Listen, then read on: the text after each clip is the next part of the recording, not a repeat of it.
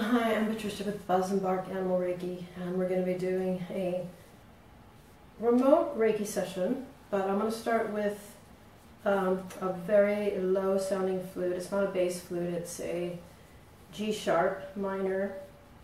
It's the lowest tone flute that I have, and low tones help with relaxation. So this is a video that you can watch when you and your pet are cuddling on a couch or doing something where you both want to just chill. So this is Reiki for calming the nervous system, or I don't know if I can say that because it's medical, but for calmness.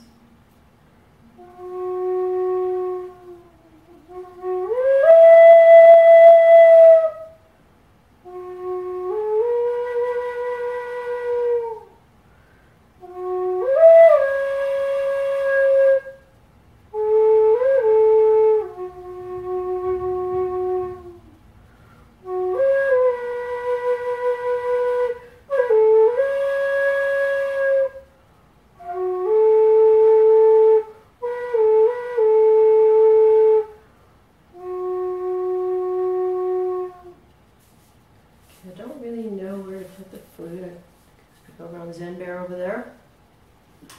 This is the koshi chimes for earth.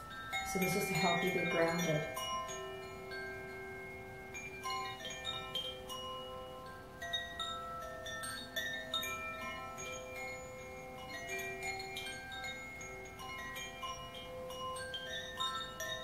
I don't even need reverb in this room.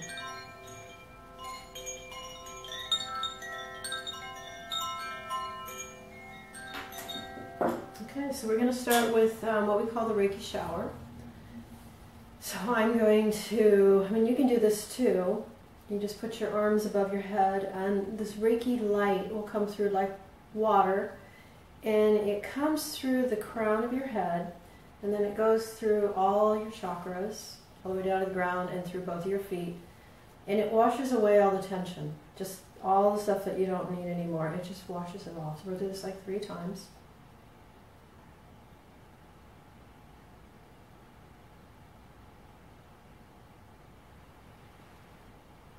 And this is what we call gasho in Reiki. It's like the prayer hand position. We'll do another Reiki shower. Imagine the shower like full blast, just going through and just moving everything out into the light.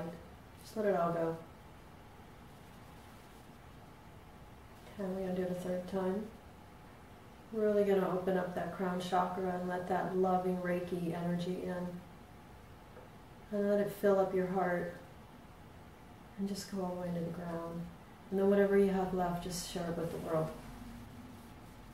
Okay, so this is my Reiki surrogate, Lottie the leopard. And I don't know if you can see my lap, but what I'm going to do is I'm going to run the Reiki symbols over. This is what I would do in an in-person session as well. But this is the surrogate, which is for you and your pet. Maybe I should put this direction, maybe.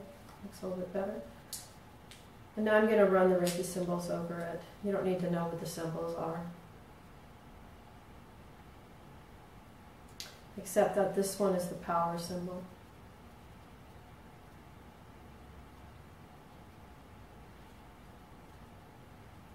The next one is the emotional symbol.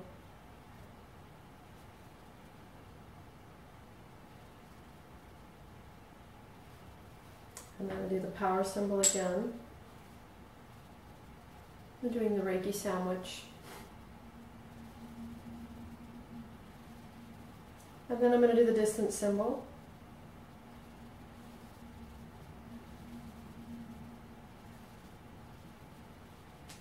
And I'm going to end with the power symbol. So it's pointed upward. And I like to do 3 of each, like 3 ones over. And then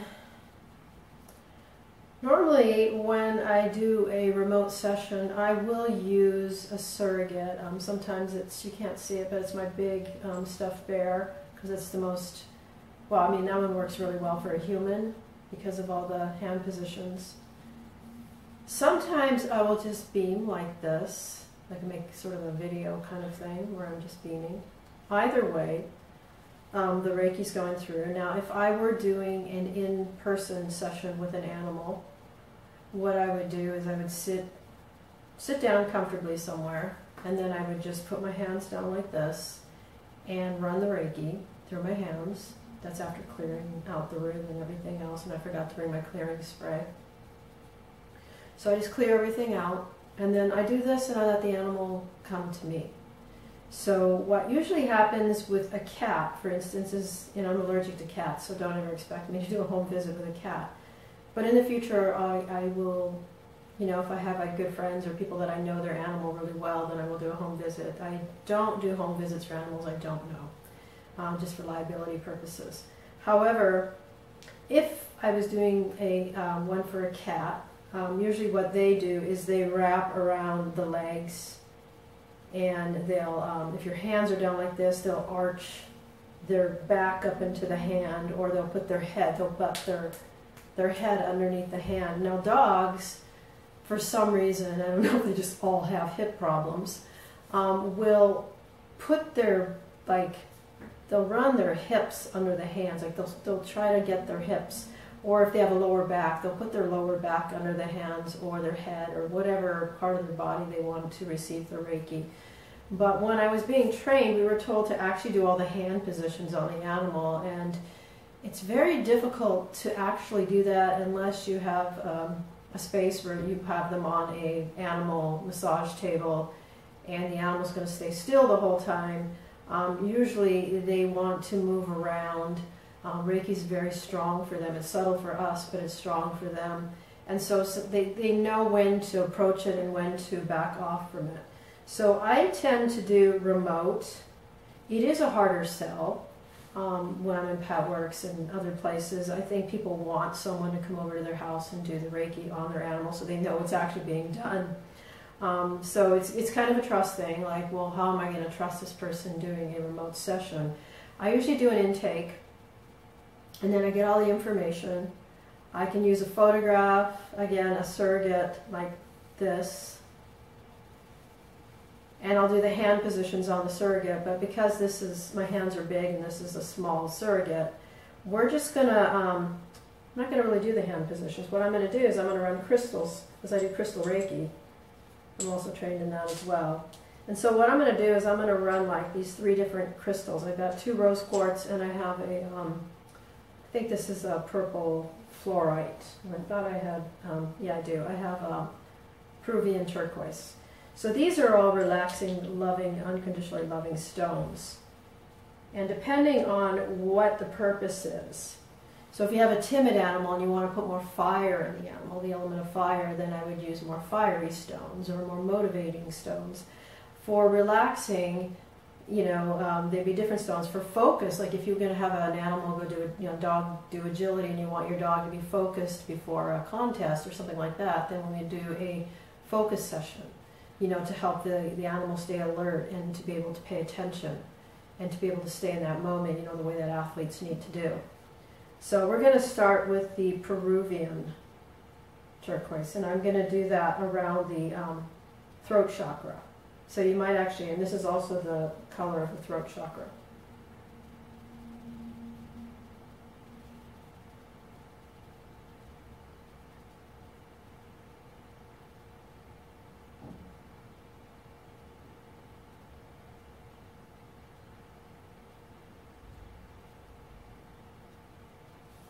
And I'm going to do the neck as well.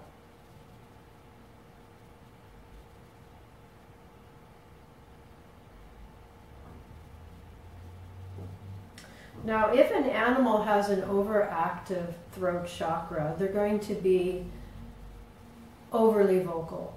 They're going to be more loud, more robust, to the point where they're almost exhausting themselves. They might, if they're a cat, they're going to be meowing excessively. If they're a dog, they'll be barking, whining, growling. But they'll be expressing themselves mostly through sound.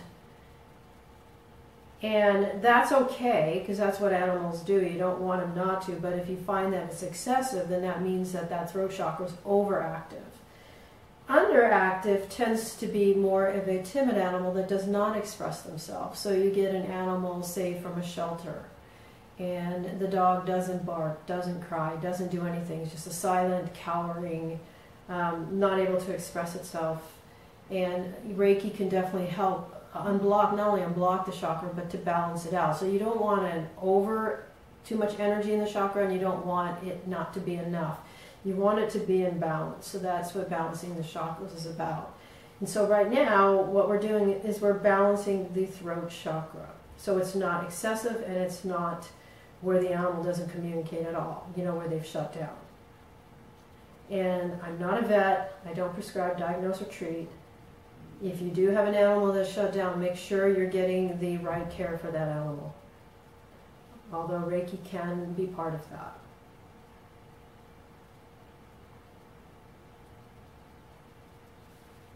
I don't even know if you can see me doing this because I can't see what's on the camera.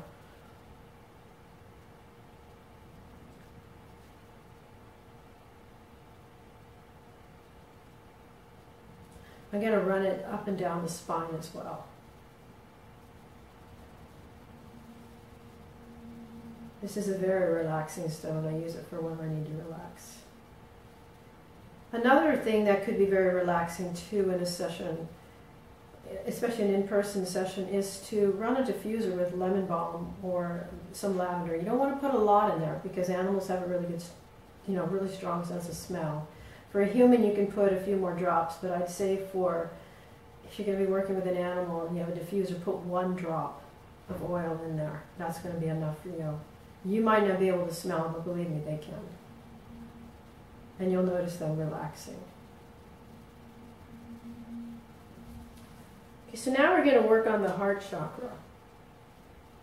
Because, animals, they always say that they're unconditionally loving and all the rest of that, but sometimes they can't receive or give love. And so we want to balance the heart chakra. We don't want them to be overjoyed, and we don't want them to be lethargic or shut down. So there's a piece of hair that's on my hand that I can't get off. There we go. So we're going to kind of do this in the heart area now. The heart area actually for an animal would be right about there. Not exactly, we always kind of think the chest is a heart, but maybe for some of them it is. If I can remember my CPR class. So I'm just going to kind of run this rose quartz.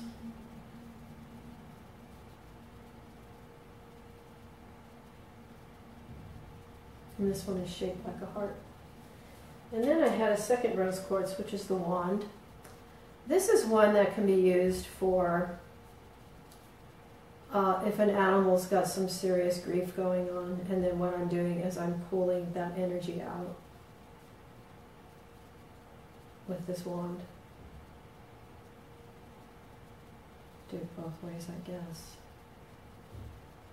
I'm taking that energy out and I'm putting it in the light. I'm removing it and I'm putting it in the light, and I'm asking Reiki to replace it with love.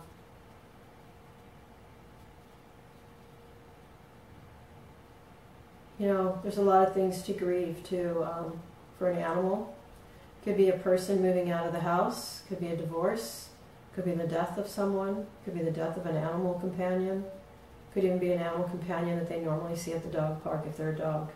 Obviously a cat's not going to miss a dog at the dog park. There's a rabbit. But yeah, all animals grieve.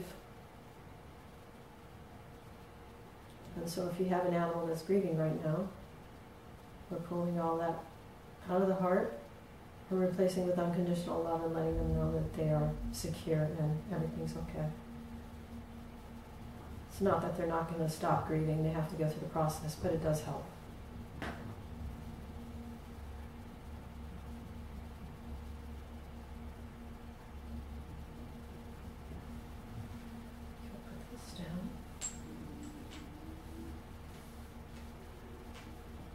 This is a very short session. We're going to end it now. Oh, and when I give a Reiki session that's not like a video, I don't talk this much. I'm actually quiet, just in case you're wondering.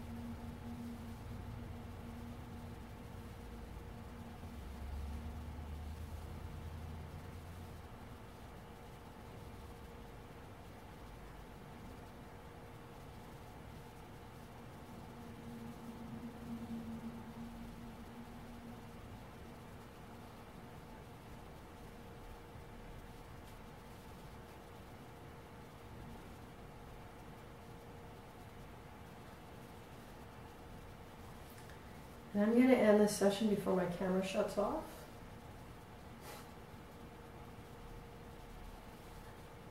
Okay, for the highest and best, may the Reiki only go where it's needed and continue to flow where it's needed for highest and best. And we're going to end with the fire and earth chimes here. And then I'm going to drink some water, because you always need to remember to drink water after a Reiki session. And give some fresh water for your pet if you have a pet with you. And wash your hands in cold water.